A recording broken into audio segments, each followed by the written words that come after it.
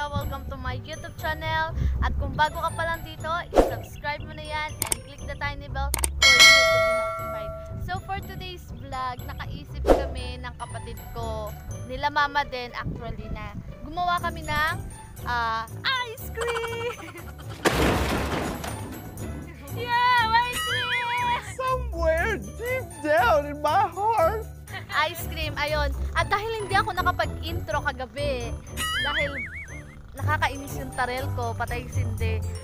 Nakakainis yung tarel ko, patay sindi.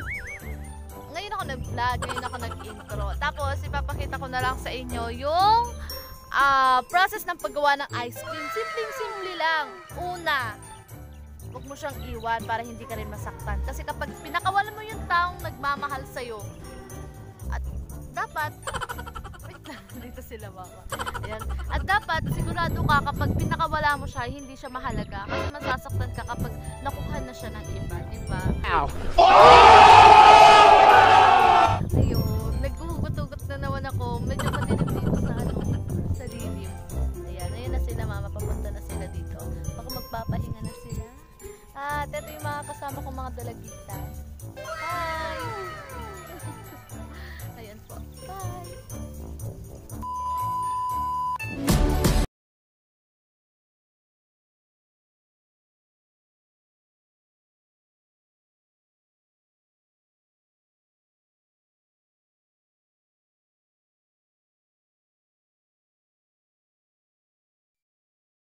$2,000 years later. At ayan, nakikita nyo naman sa video na ang kailangan lang natin na ingredients ay dalawa lang. Ito yung Nestle Cream tsaka any condensed milk. First, ilalagay natin yung Nestle Cream, yung dalawang Nestle Cream. At isusunod na natin ang ating condensed milk or kung anong meron kayong condensed kung may flavor man. Yan, sabi ko nga kanina. And haluin lang natin.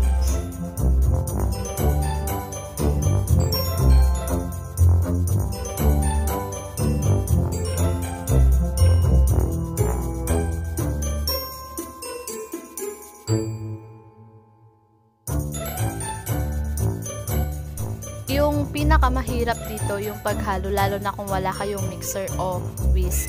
Kaya magtiyaga lang tayong maghalo. Mas maganda dalawa kayo naghahalo para mabilis maging foamy yung ating hinahalo. Sa amin, it takes 1 hour and 30 minutes na rin kasi patay sindi yung kuryente kanina. Kaya ganyan yung nagawa namin ngayon. Kaya umabot kami ng ganyang oras. Kakamix lang.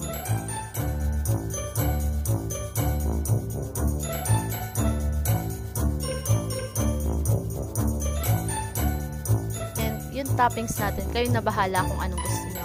Kami, ginamit namin Oreo, o kung gusto nyo, minsan nips, ganyan.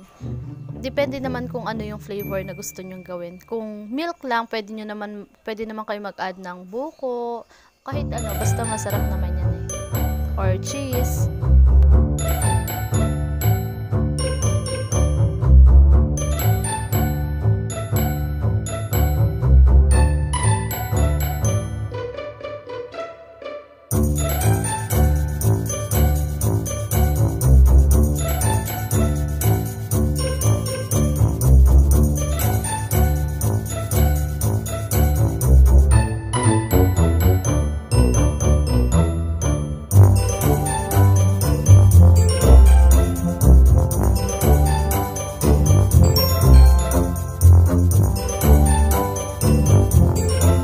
So, ayun, punta muna tayo ng bukid. Ito, may face mask tayo, tsaka magja-jacket tayo. Nandun sila mama and gusto nila pagdala ko sila ng tubig. Kaya, punta muna tayo sa bukid. Tara!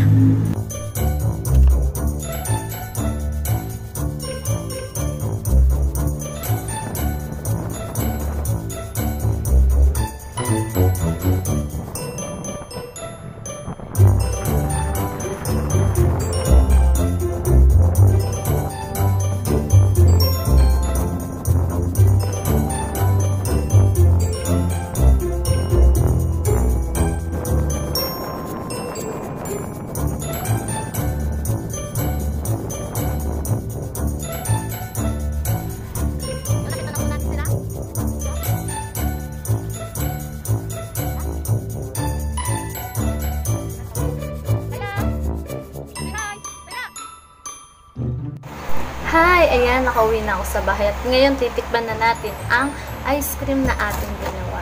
So, kukunin na natin siya dito sa ref. Ayan. Dito ako sa tindahan. And, titignan natin siya. Ayan. Dapat, isure nyo na nasa freezer siya. At, eto siya. Ice cream na siya. Tikman natin.